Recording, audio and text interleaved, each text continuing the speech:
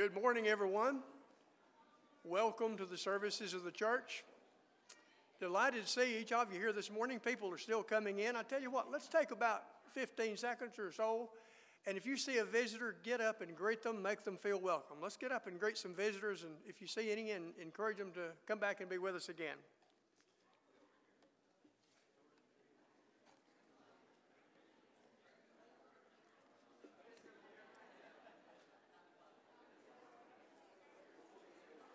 Huh? Can't hear you.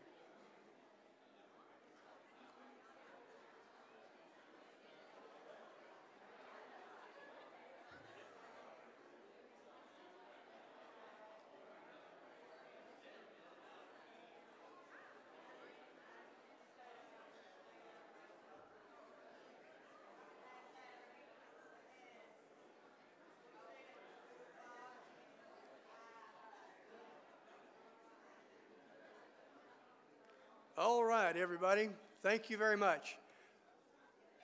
Visitors, we hope you know that you are our special guests and that we are delighted with your presence. We hope that you'll come back and be with us anytime you can. We also want to welcome those listening to the program here at church on WITB Radio. Had a card from Sister Wilma Darnold, said she really enjoyed listening to the program, listens to it every day.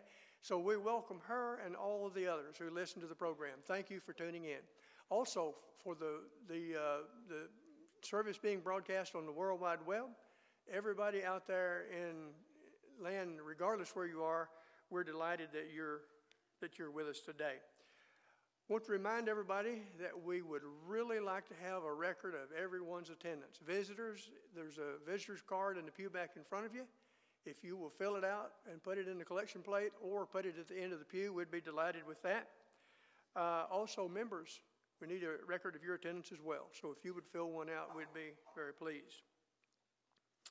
I'd like to share a scripture with you that's a very familiar one.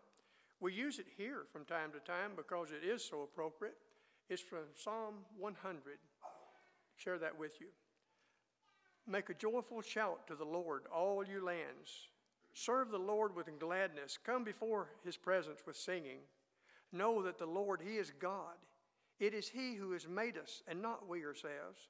We are his people and the sheep of his pasture. Enter into his gates with thanksgiving and into his courts with praise. Be thankful to him and bless his name. For the Lord is good. His mercy is everlasting, and his truth endures to all generations. Please join us as we begin our worship service.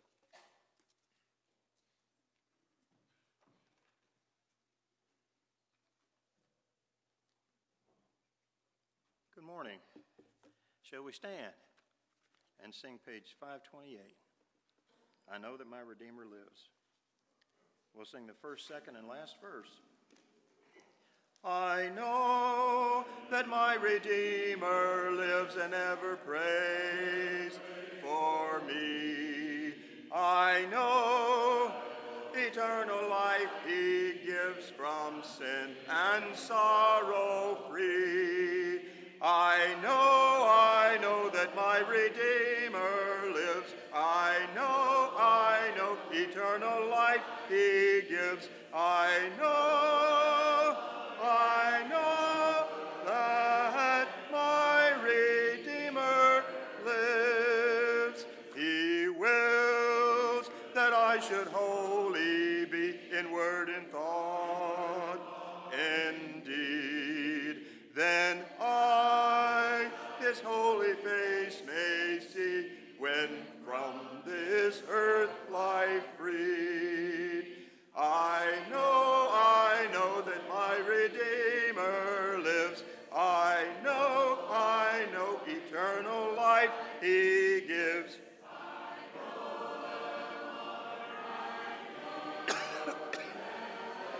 My Redeemer lives. I know that over yonder stands a place prepared for me, a home, a house not made with hands, most wonderful to see.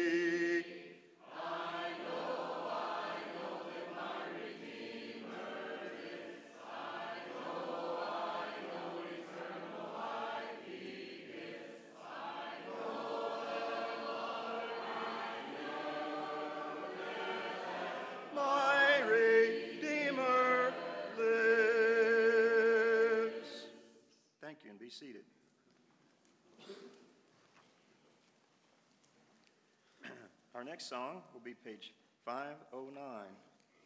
Page 509. I will sing the wondrous story. We'll sing the first and third verse. I will sing the wondrous story of the Christ who died for me, how he left his home in glory for the cross of Calvary. Yes, I'll sing the wondrous story of the Christ who died for me. Sing it with the saints in glory, gathered by the crystal sea. He will keep me till the river rolls its waters at my feet. Then he'll bear me safely over where the loved ones I shall meet. Yes, I'll sing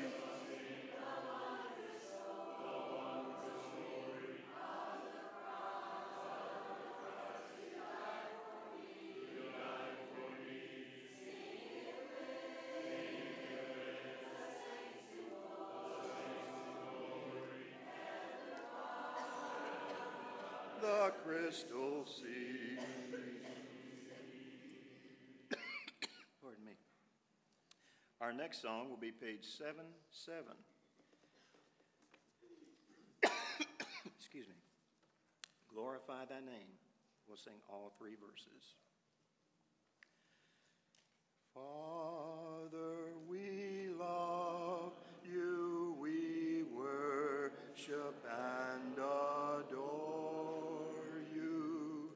Glorify thy name in all the earth. Glorify thy name. Glorify thy name. Glorify thy name in all the earth. Jesus, we love you, we worship and adore you. Glorify thy name in all the earth.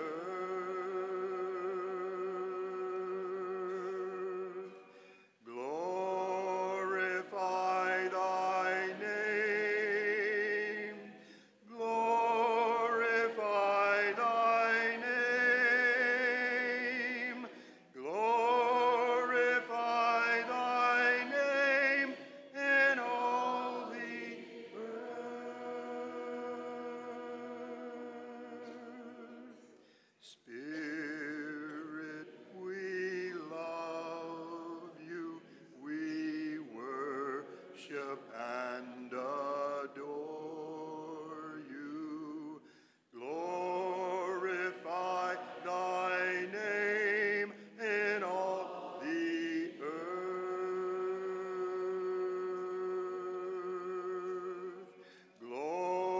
Glorify thy name.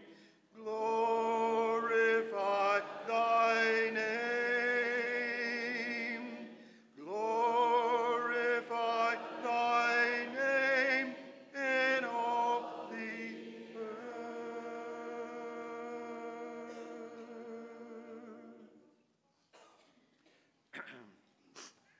Our song before prayer will be page 797. Page 797. Lord, we come before thee now.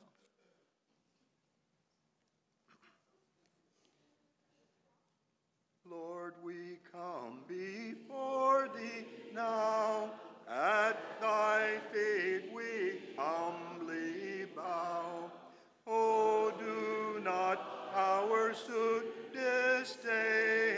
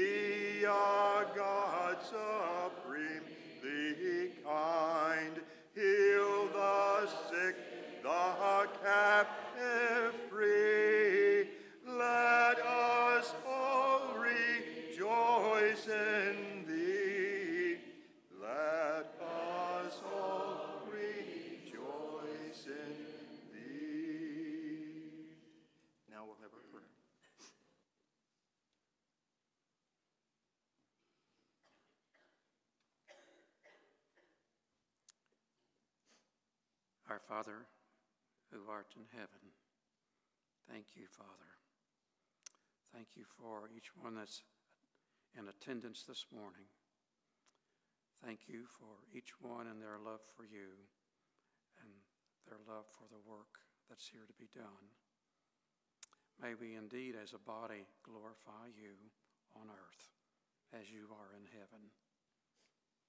We are mindful, Father, of those who could not be with us today, those who want to be here, but their health will prevent from being so. We ask that they can be comforted, they can be encouraged, and they can be strengthened, Father, in the days to come. We pray, Father, that we as a congregation can minister to others, not only within the church, but outside the church. Help us, Father, to be a shining light to this community. And again, help us that we can bring glory to you. Be with our speaker of the hour. Bless him in what he's prepared. Thank you for him and his family. Be with the elders of this congregation, with the teachers of this congregation, Father, deacons and all those who serve. Thank you for loving us, Jesus. In your name we pray. Amen.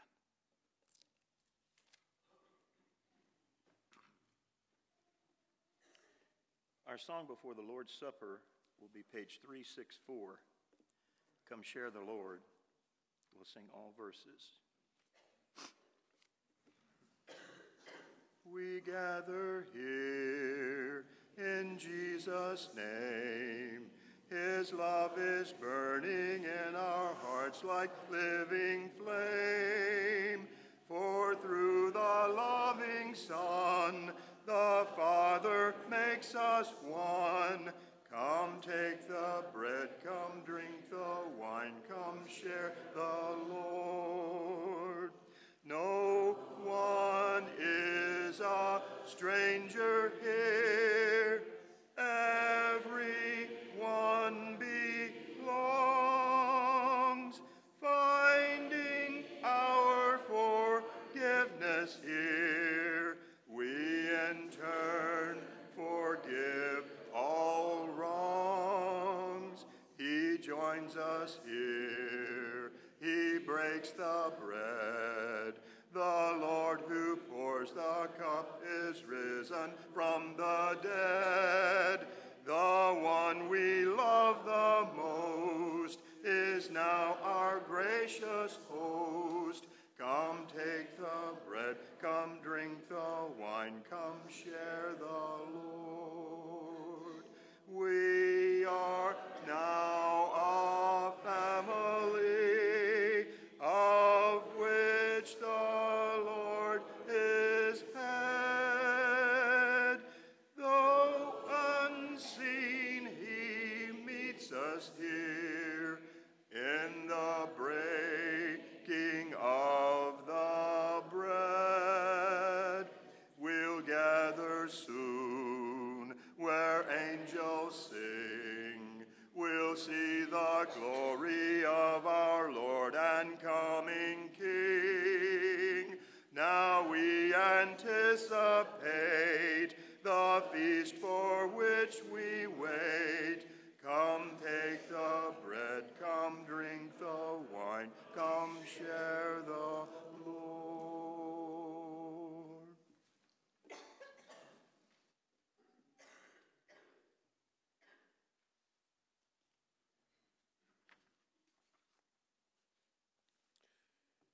This weekend is a time where everyone is preparing for the 4th of July. People are already traveling on vacations, preparing hamburgers, hot dogs for their friends and families to watch fireworks to mark what happened back in 1776, marking America's independence.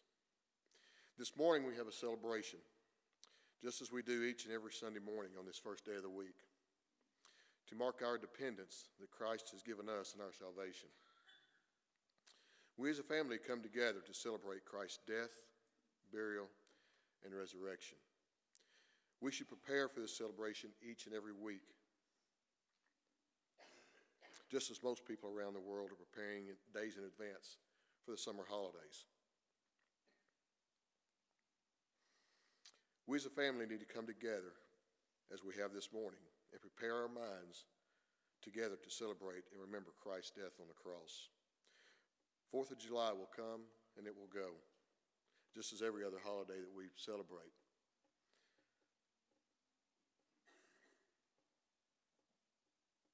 What we do is forever as Christians. It's forever. It's eternity. That's we as what Christians should do each and every week. So let us take a moment to prepare our minds as we prepare to partake of this Lord's Supper. Let's take a moment of silence as we prepare, just for a moment, please.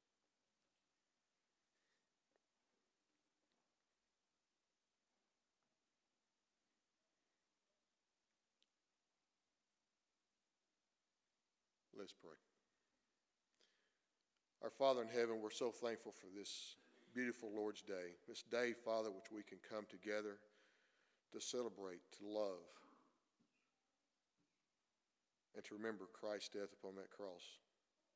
Father, be with us as we partake of this bread. Help us, each and every one of us, Father, to partake in a manner that is pleasing unto Thee. Father, we ask this in Jesus' name. And amen.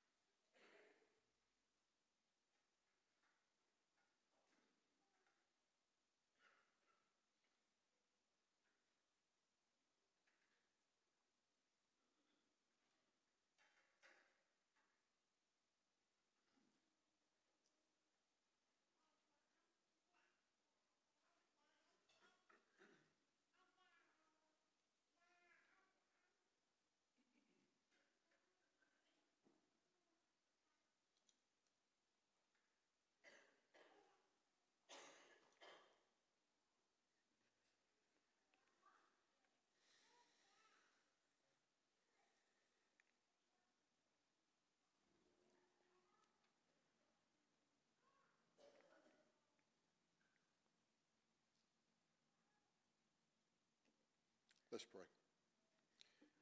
Father, once again, we come before your throne giving you thanks. Father, we ask that you please be with us as we partake of this fruit of the vine. Father, this fruit of the vine, it represents Christ's blood that was shed upon that cross. Father, please be with us as we partake and help us to do so in a manner pleasing unto thee, Father. In Christ's name we pray. Amen.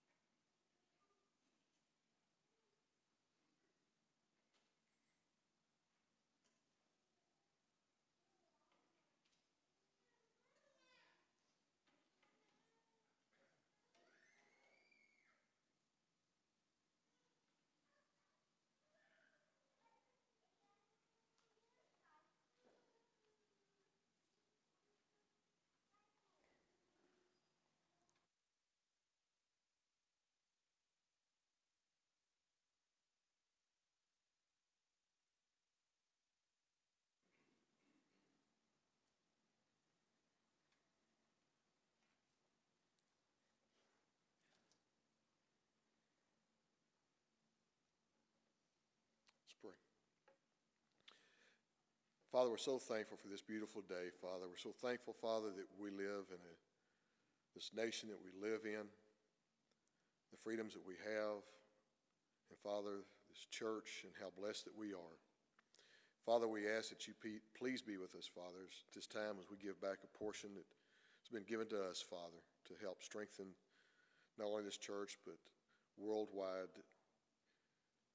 Father, we just ask that you please be with our leaders as they use this money to help your kingdom grow. In his name we pray, and amen.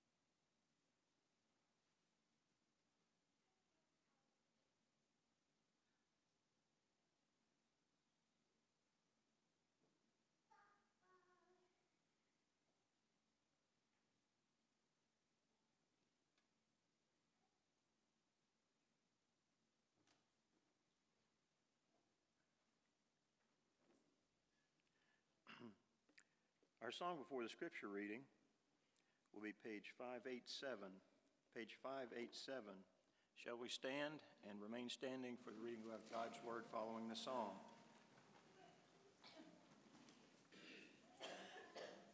If the skies above you are gray and you are feeling so blue, if your cares and burdens seem great all the whole day through, there's a silver light that shines in the heavenly land. Look by faith and see it, my friend. Trust in his promises grand.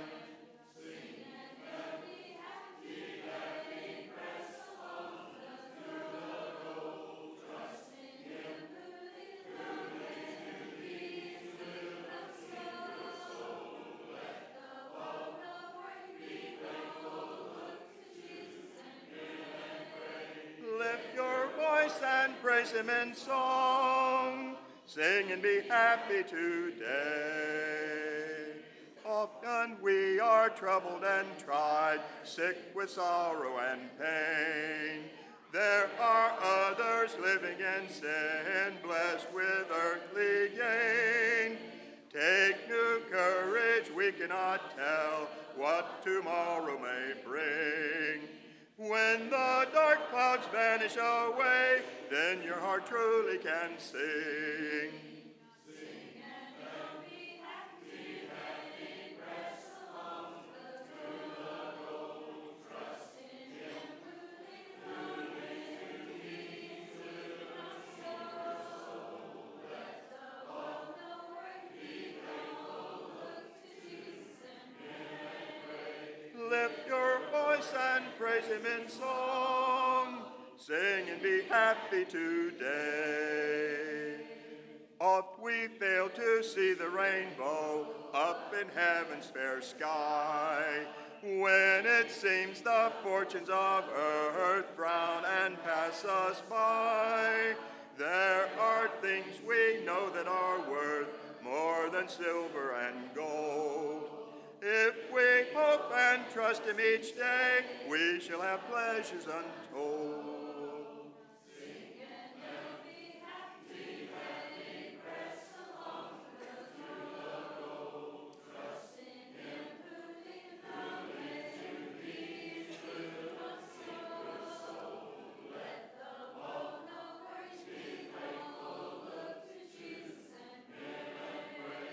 Lift your voice and praise him in song. Sing and be happy today. Now the reading of God's word. Following the sermon, the invitation song will be page 683. Page 683.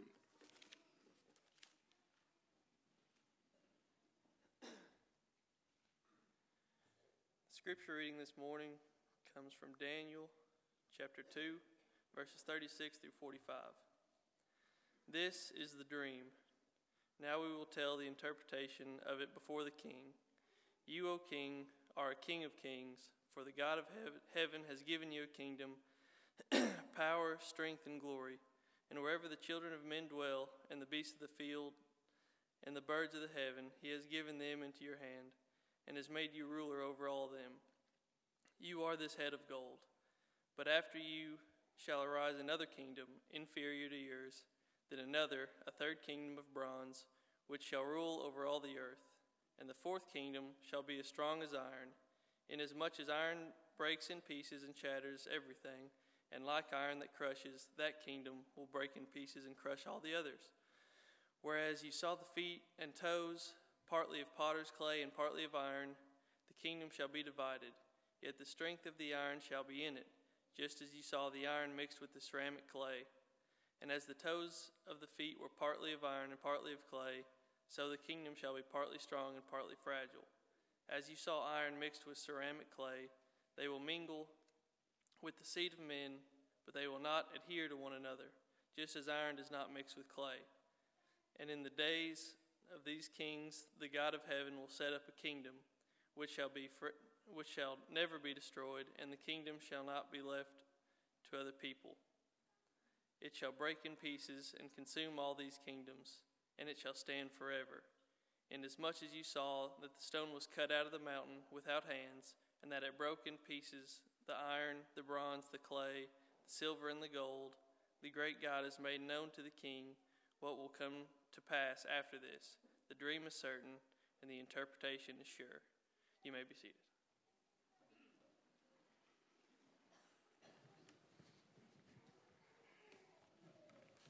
Good morning.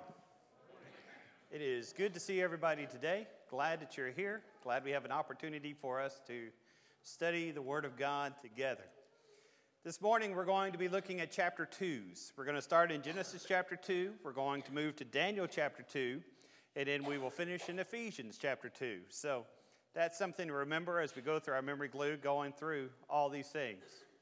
Remember that tonight's going to be a touch on a different side for us.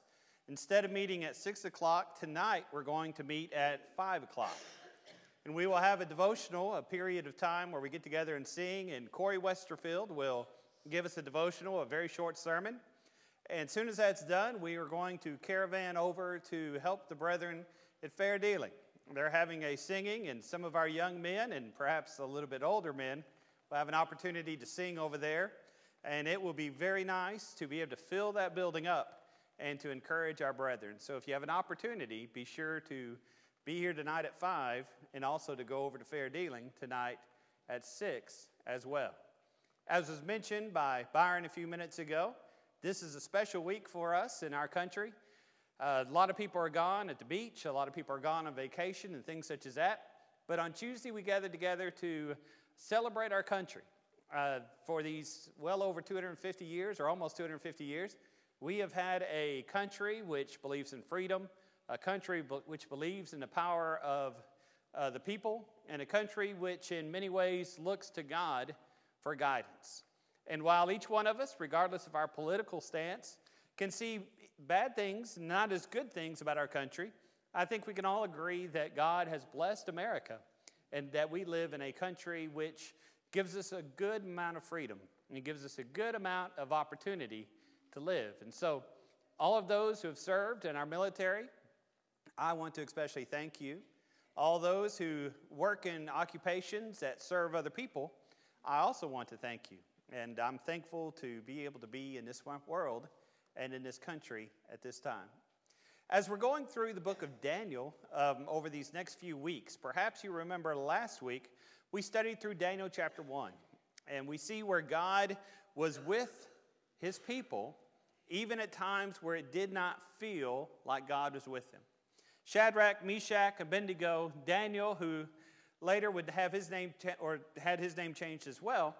We see where they were brought out of their country, their place where they're used to being, and it seemed like everything was done. But as they stood up for God, as they tried to live the way that God would have them to live, we saw last week that God was there for them. This week, I want us to look in Daniel chapter 2, and I want us to take a step back and see how God is there for us today as well. And so our question that we're going to look at for our lesson is, what has God done for you? Why is it important that you worship God? Well, he's the creator, he's the sustainer, and he's the judge. But he's also one who has blessed you and I considerably. It's amazing all the wonderful, great things that God has done for us. As you and I look at ourselves in relation to this world, in relation to culture, in relation to so many things, it may appear that we are nothing more than just a dot on the map.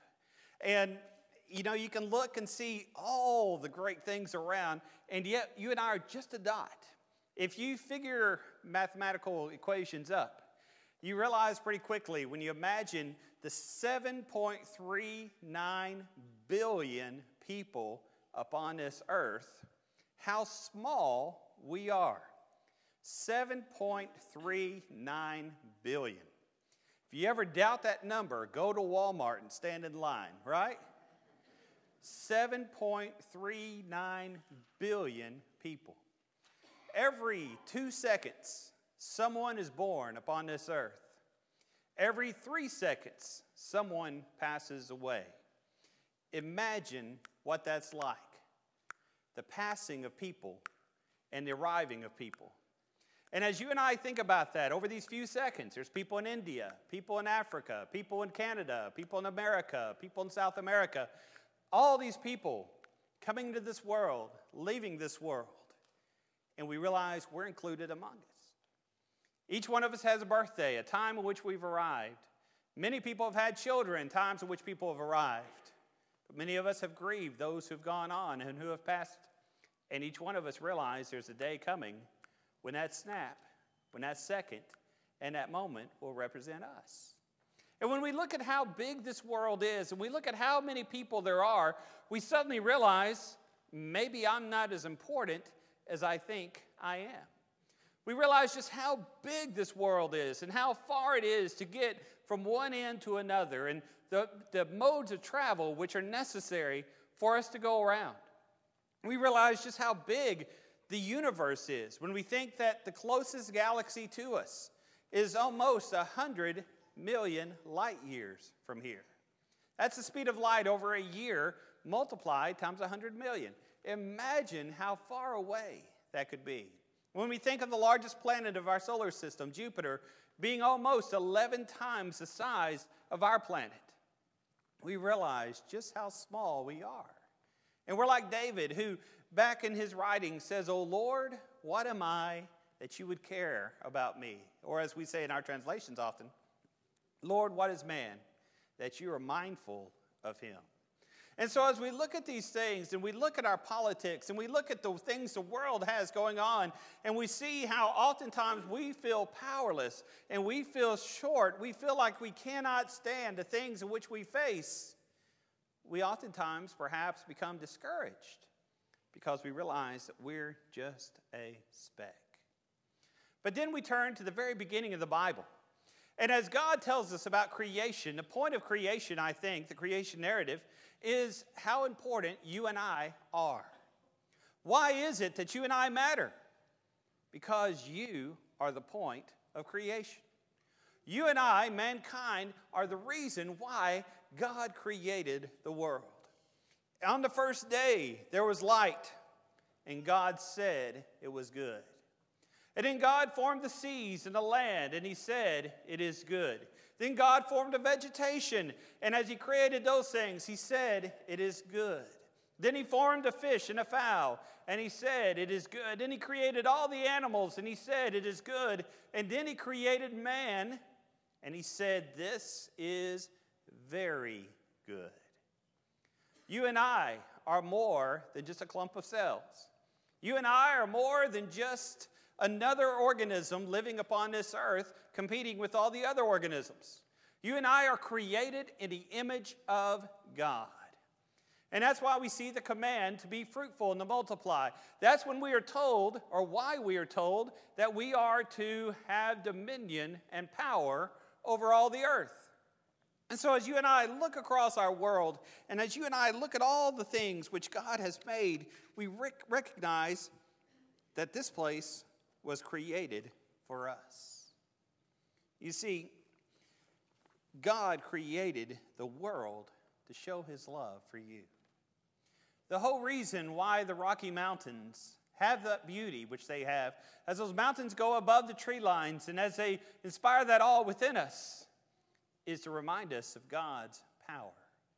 As you and I read in Psalm 19:1, we see the heavens declare the glory of God, and the earth shows his handiwork or his artistry.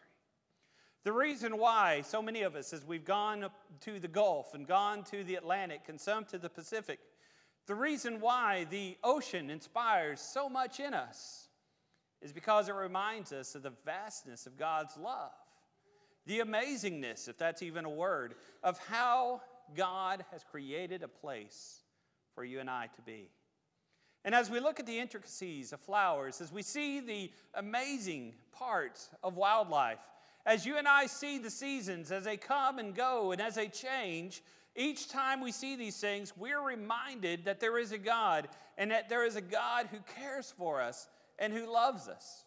Romans chapter 1 and verse 20 tells us that the invisible attributes of God are clearly seen by those things that are made. That is, you and I can know that there is a God by looking at this world. And you and I can know that there is a God who loves us because of the beauty and the wondrous nature of this creation. God placed us here for a reason. And that reason is that you and I may know that God exists, and you and I may follow after God and live as he would have us to live. You see, Ecclesiastes chapter 8 and verse 15, Nikolath, or the teacher, we know him as Solomon most likely. He says, God has placed us here in order to enjoy life, to eat, to drink, and to recognize the joys which God has given to us. This world is given to us so that we can recognize there is a loving God. We can recognize that he has taken care of us and that he will take care of us. That we can recognize that there is something greater than death, something greater than sin, something greater than the pain and the sorrows which we face in everyday life. And that something which is greater is Jesus. That something which is greater is God. And he loves you because you're important, because you matter, and because you're here. But also, as we look at this world, it reminds us, as we look at the planets, and as we see the stars which fade, as we see each day pass with the sunset, as we see the seasons change, as we see the way of nature, which things are consumed and things pass and days go by, it reminds us that our physical life here is not permanent. That just as this growing season will come to pass, that just as the things which we see around will soon be no more, so also you and I will reach an end. So you and I will reach the end of our life here upon this earth. Psalm 39 and verse 4, David writes, O Lord, help me to never forget that I'm a sojourner and it's transient in life. You see, we're nothing more than pilgrims. And so, looking at it from that perspective, it does not make sense for us to build up treasures upon this earth and put all of our trust in that. Knowing that very nature, it does not make sense for us to try to make permanent plans and try to make this world and this body our focus all the time, because there's something greater. There's something more important. There's something that's much more eternal in life. In Solomon's prayer, 1 Chronicles 29 and verse 15, David there prays that we'll always remember that we are no more than sojourners and pilgrims in this life. And so as you and I look up in the heavens and we see the stars and the planets as they move, as we see the sun come up and go down each and every day, as you and I see the life cycles and the lifespans of the plants and the animals, we realize that we too are passing. But we see that God has placed us here at this time and in this place for a very important reason. Now, as we go from Genesis 2, let's run over to Daniel chapter 2, and a passage which was just read for us a few moments ago. And remember, if you will, the context as we're looking at this passage. We're looking at about 590, 586 BC, somewhere in that range. Daniel and his fellows were taken into captivity about 606 BC. Remember, it goes backwards until we reach about the year 0, and then we start forwards again. And so here we are in this foreign country, in this foreign world. Daniel is a Jew along with his friends, and they are in captivity, they are in slavery, and they are serving the Babylonians. And the Babylonians are worshiping a different set of gods and have a different set of ideals which are there. And Nebuchadnezzar, as we read in Daniel chapter 2, has a dream. And in this dream, he has some things which happen which are just fascinating when you think about. He thinks of this great statue, head of gold, chest of silver, belly and legs or thighs of bronze, and then the iron and the clay and the feet, which was just read to us a few minutes ago. And so Nebuchadnezzar asks all the astrologers, all the magicians, all the people who are supposed to know these things, number one, what was the dream? And number two, what did the dream mean? Well, of course, they did not know because they were frauds. They couldn't figure that out. And so Nebuchadnezzar decides to put them all to death. But Daniel rises up, being a man of God, being able to interpret dreams, and he tells Nebuchadnezzar not only what the dream was, but also what the dream meant. And as you and I are very aware of this passage, probably in Bible classes many, many times that we've heard it, we know what it represents. The head of gold would represent Nebuchadnezzar. The head of gold represented the beautiful empire of which he was a part at that very time, an empire that was larger than just about any other at the time, an empire which was very regal. One of the 7 wonders of the world in Babylon were the Hanging Gardens, where in the middle of the desert, in the wilderness, you could see such lush tropics which are there. And Daniel says that head represents you, O Nebuchadnezzar. But there is a kingdom which shall arise a little bit later. And so we go from Nebuchadnezzar, who is in the top there, down to Cyrus and Darius, the Persians and the Medes. And as you and I look at that inferior kingdom, at least in our minds, we think of the silver. And Daniel says this kingdom shall arise. And it would arise in just a few generations.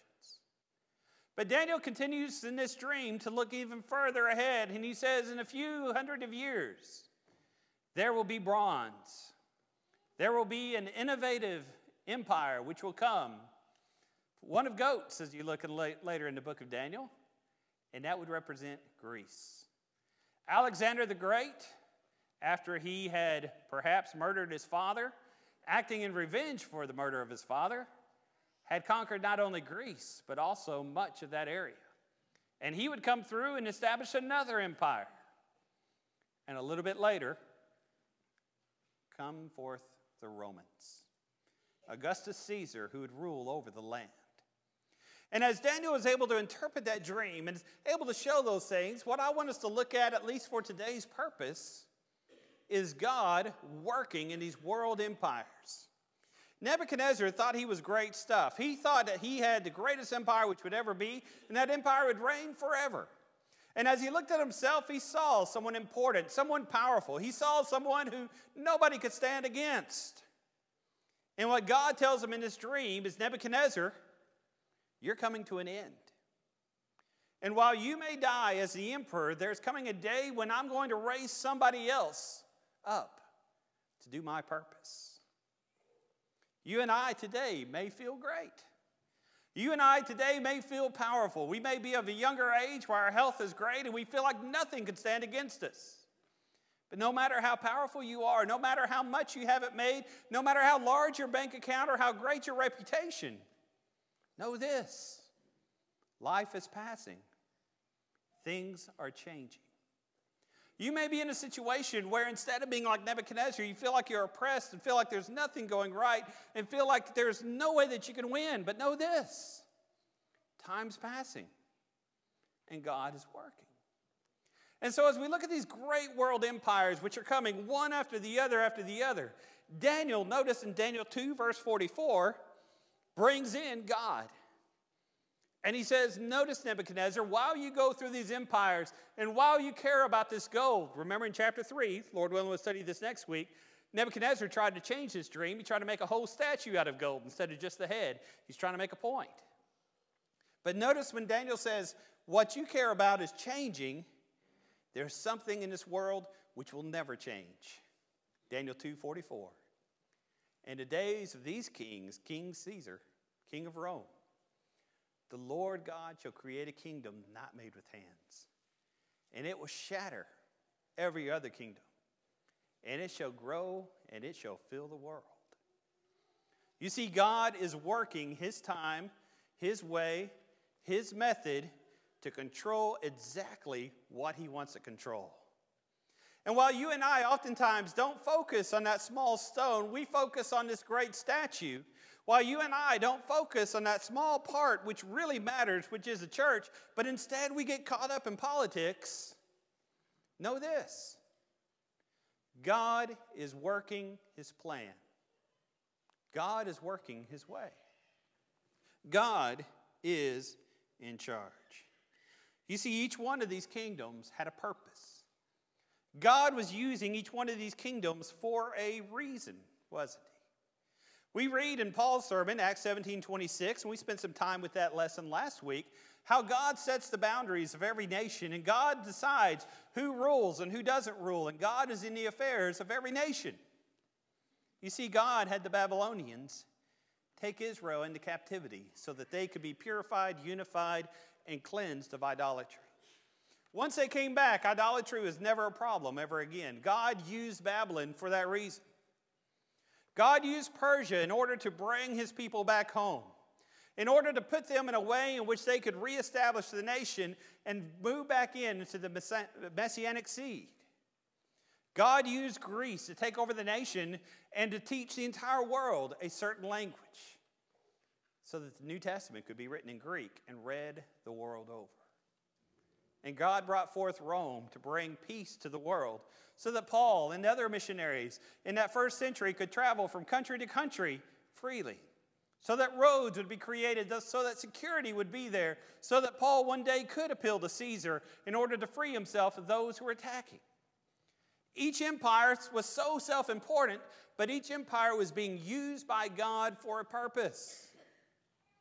Today we look across our world and we see Iran, we see North Korea, we see Mexico, we see the U.S., we see Russia, and we see all these kingdoms which are fighting and wrestling against one another. But know this: God is using each one for his purpose. And while you and I may not understand, God is in control, and God knows what he's doing as he works in the affairs of men. You see, God was working to bring forth his Son into this world.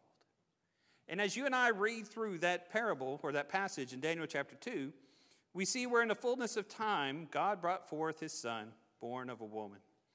And so as we go through Daniel 2, we see those kingdoms. And as we look in Luke chapter 2, verse 1, we see Jesus born in the days of Augustus Caesar.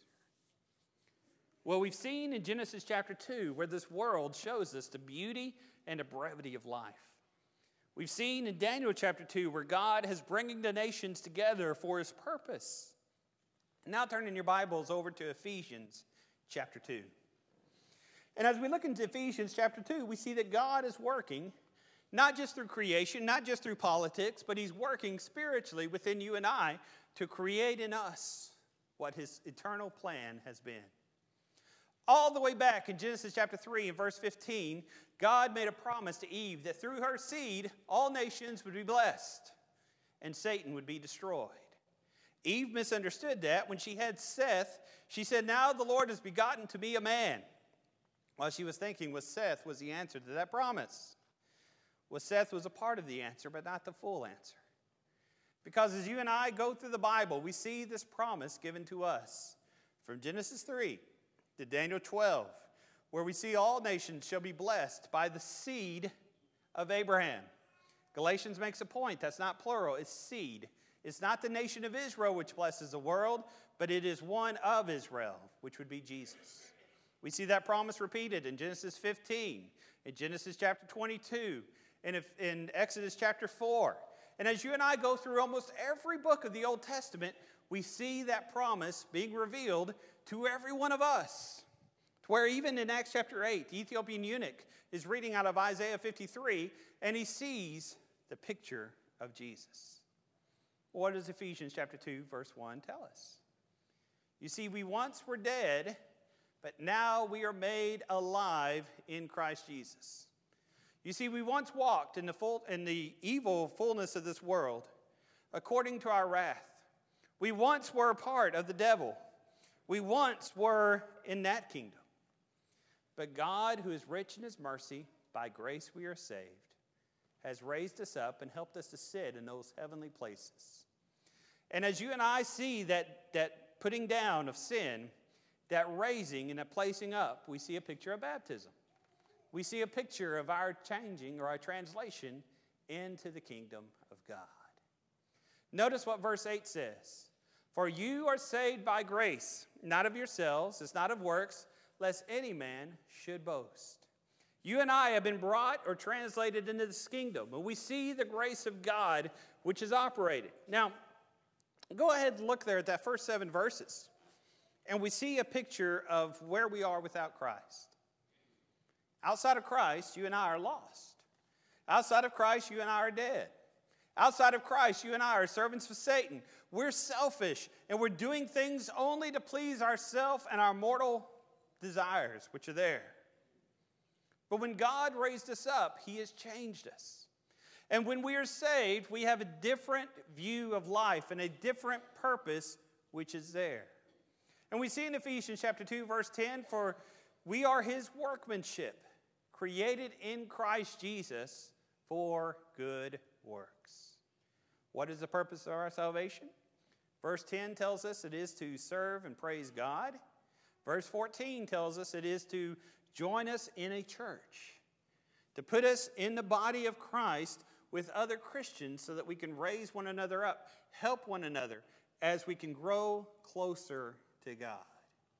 And so as you and I look at that passage, we see God working through us. And it's a higher revelation than we see in just looking at creation. It's a higher revelation than it is just seeing that God works through the news and works through politics. It's the idea of you and I being saved by coming to Jesus. Well, the ultimate question we ask is, why am I here? Why is it when there's so many births and so many deaths, when there's so many people on this earth, why did God create Mark Ray? Why did God create, and we could go through every name of the people who are in here, why did God create me? Why did God create you? He created you for a reason. Saul of Tarsus met Jesus on the road. He had repented of his sins. He had seen that what he was doing was absolutely wrong. He had spent 3 days in fasting to show his sorrow to God. But he was not yet saved. He needed to become a New Testament Christian. So God found a preacher and sent that preacher on his way. That preacher was named Ananias. And he said, Ananias, I need you to go preach to this man named Saul of Tarsus. And Ananias, like many of us sometimes, says, wait a second.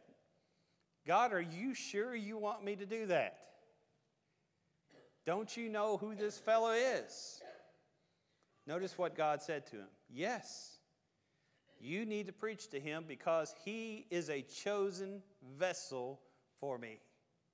You see, this man to whom you preach the gospel is going to be my representative to the Gentiles. He's going to be my representative to kings, and he's going to be my representative to the nation of Israel.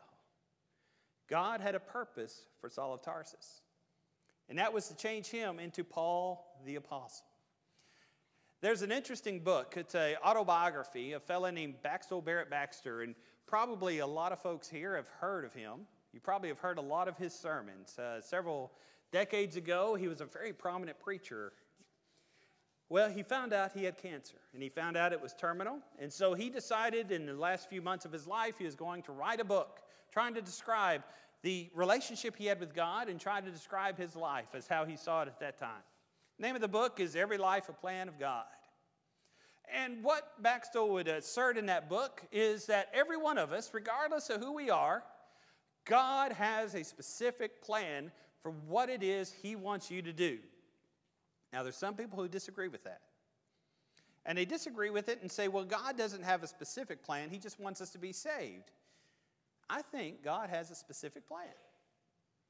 Those who are mothers and fathers of children, God has a plan for you. Your job, in many ways, your responsibility is to try to raise your children up in the nurture and admonition of the Lord. God, I think, in our marriages and in our families has placed us there to show love and grace, forgiveness, to show what it means for people to remain married even when it's difficult. God has chosen us, whether we're in the school system, whether we're in the business world, even if we work in a church. God has chosen us, to show the world, it is, what it means to be a Christian in whatever state we are called. You see, you're placed there for God's purpose. Going back to one of the providence passages we oftentimes will look at in the Old Testament. Esther chapter 4 and verse 14, you see a young lady named Esther. Esther was a young lady who in her culture and society may not have mattered very much. You know, oftentimes women were considered property. But God had providentially put her in a very special place. She had won a beauty contest. She was now the queen of the empire. She was now someone who had the ear of the king. She could talk to the king and the king would listen to her. But she was afraid to use her influence as leverage. Excuse me, sermon's got me choked up. Mordecai, her uncle, came to her and said, you need to go to the king and save your people. And she said, I'm afraid. And he said, perhaps God has placed you here at this time for this reason. But if you don't do it, God will raise someone else up in your place.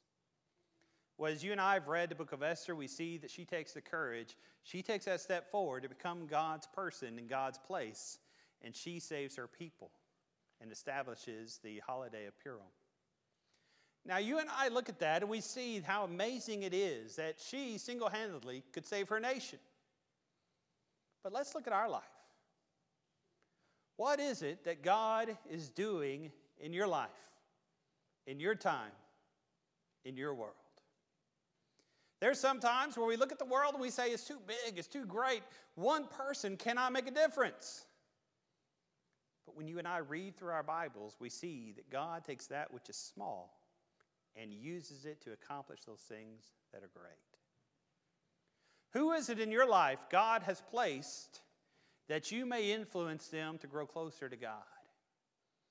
What job is it that you're doing? What struggle is it that you're surviving that God can use you as an example of His grace and of His power and of His majesty? Yes, God works through the oceans and God works through the mountains and through the forests and through the wildlife to show us who God is.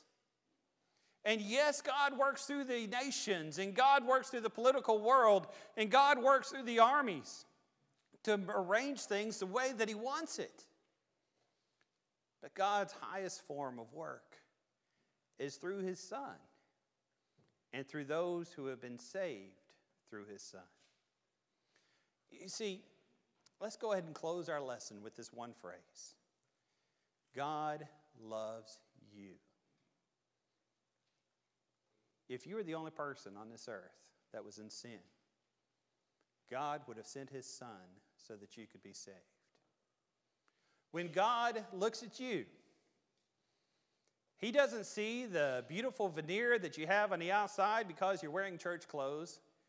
He doesn't see what everybody else sees because we try to put on our best. We try to not let people see who we really are. God sees me at the heart. He knows my desires. He knows our temptations. He knows our struggles. He knows our shortcomings. He knows where we don't measure up. But guess what? He loves you. And He wants you to be God's person at this time and at this moment. He wants you to take advantage of the gift of His Son for you. He wants you to be obedient to the gospel and to be a part of the Lord's church. He wants you to be His representative, to be a Christian in your marriage, in your work, in your life. He has placed you where you are at this time, doing what it is that you do at this time for a purpose, to stand up for Him. Going back to Daniel chapter 2, we see a young slave, one who didn't really matter in the eyes of the world, Daniel. But notice God had placed him there at that time for a purpose. To stand before the greatest man who had lived until that time and tell him God's plan. Tell him God's way. In the same way, we see that happening today. And yes, we're jars of clay. Yes, we're feeble, and yes, we're weak. But God works through us to accomplish His purpose. That's why it's so important that we be faithful to Him. That's why we come to Him, because He has first loved us. This morning, if you need to obey the gospel and become a Christian, this morning, if you need the prayers of the church, we invite you to come forward as we stand and as we sing.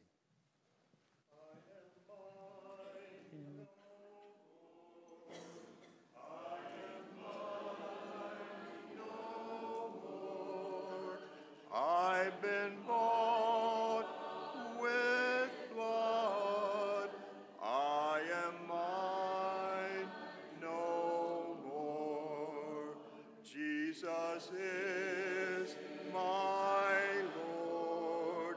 Jesus is my Lord, and He rules my life.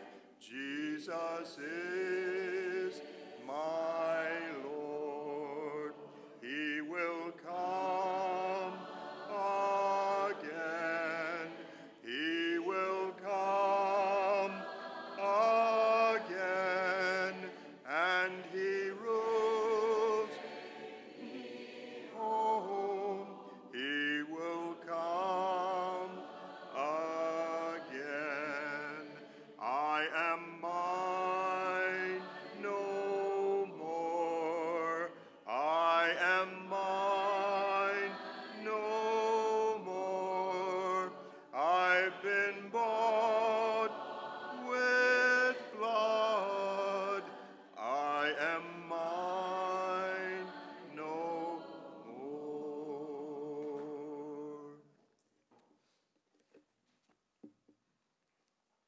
We'll have our closing prayer now. Okay.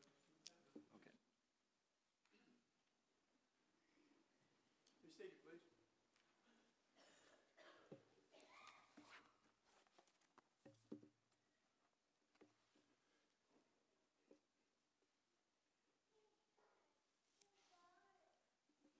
I want to mention a few people by name before we have a prayer. Give you some good news. Janine Crocker received good news from her post-op visit with her doctor this past week, and that is good, and we're delighted about that. Good to see you here.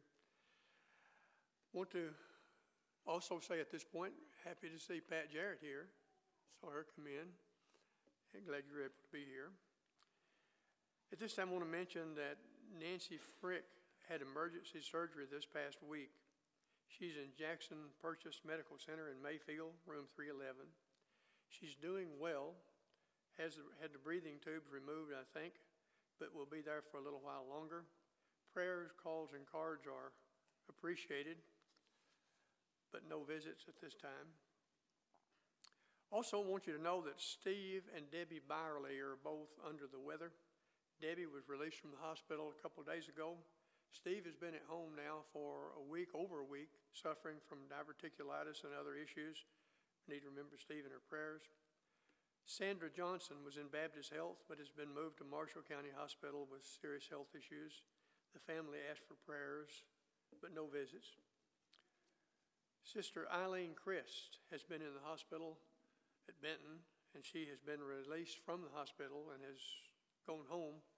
She is not well and would appreciate some attention from the church family. These people, and there are many others who are suffering from many conditions that are serious in nature, troubling to them and troubling to those who are caring for them. So let's go to our Heavenly Father together in prayer now and ask God's blessing upon all of these. Let's pray. Father in heaven, we come before you today again as your family, children of yours who were bought and paid for at a great price. We're grateful, Father, for the marvelous privilege of being your children, for receiving the benefit of your love through Jesus, for having been saved from our sins through obedience to his gospel. We thank you, Father, for each of these good blessings that we've received.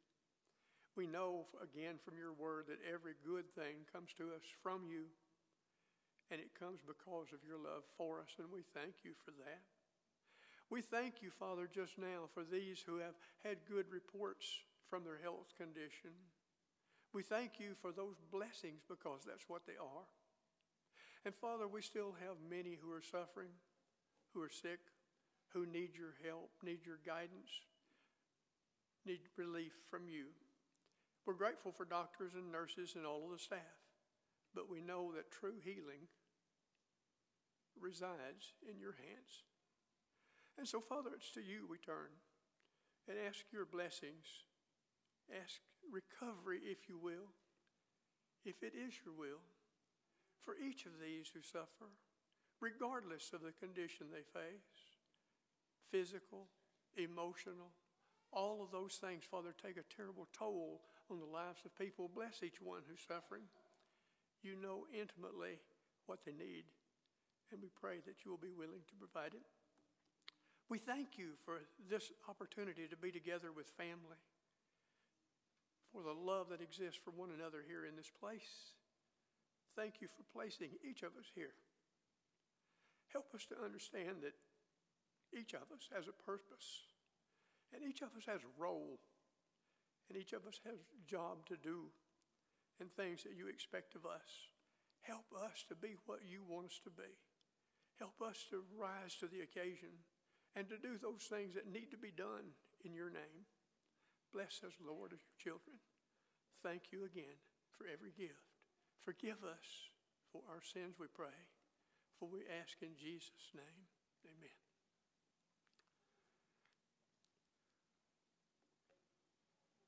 I want to mention that Johnny Beard, a member at Hardin, has passed away. He's Robert Highland's cousin. Visitation will be at 11 o'clock p.m. Is it today, Robert? Tomorrow, 11 o'clock a.m. tomorrow at Collier's Funeral Home. The funeral will be at 1 p.m. then tomorrow. So let's remember that family. Also, I want to mention to you that our summer series is getting ready. Mark Rowe will be our speaker this Wednesday night on July the 5th. Plan to attend, if you will, welcome that speaker, and bring someone with you. Let's try to have a good gathering here for him when he arrives. Also mentioned that we'll be hosting our first youth minister candidate on July the 15th and the 16th. We'll be here 2 days. They are bringing their 2 young children. They'll be with us the entire weekend. There'll be a cookout and a Devo on Saturday evening at the Pavilion at 6 p.m. See Scott or Laurie Phillips if you're able to help with that. Be sure and ask all middle school and high school students to attend. We hope they can all be here, as well as their parents. The candidates will introduce themselves to the congregation Sunday morning, and he will teach the middle school and high school classes Sunday morning as well. Youth families are really encouraged to have lunch with them and to participate in this. Be praying for the search as the elders continue to look for this minister to fill this position. And be sure and come and participate and interact with these candidates and meet them. Also mention that our trip to the ARC encounter will be Saturday, August the 5th. The church will be paying for all children. Adults will be responsible for their own tickets. If you're planning to sign up and would like to go, please let Luke or Aaron know. We need to know how many people are going and how many will be planning to ride the bus so we can make reservations. A bus will be provided for all who need transportation. Sign up today if you will.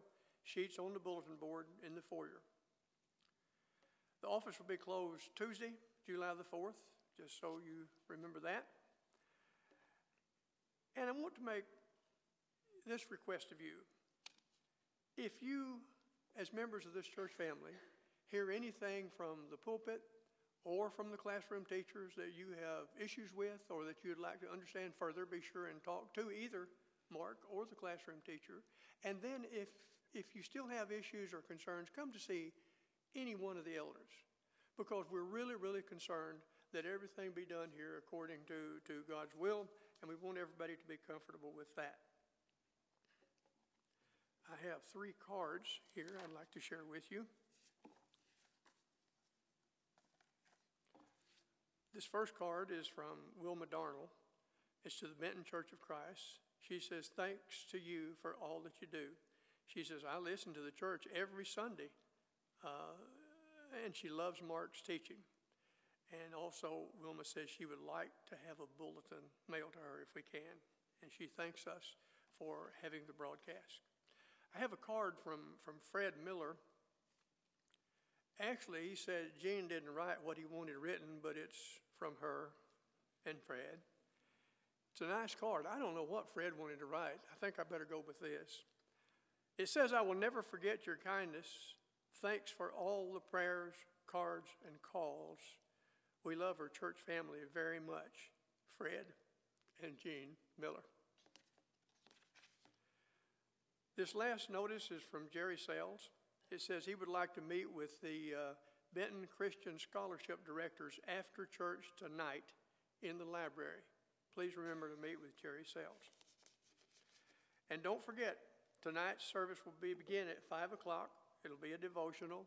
After that, we will all get together and go to Fair Dealing to participate in their song service there. Are there any other announcements that I have missed that anyone knows? Anything at all? Okay. Gary, do you have another song? Okay. Do we have a closing prayer? Then let's be dismissed to our classrooms.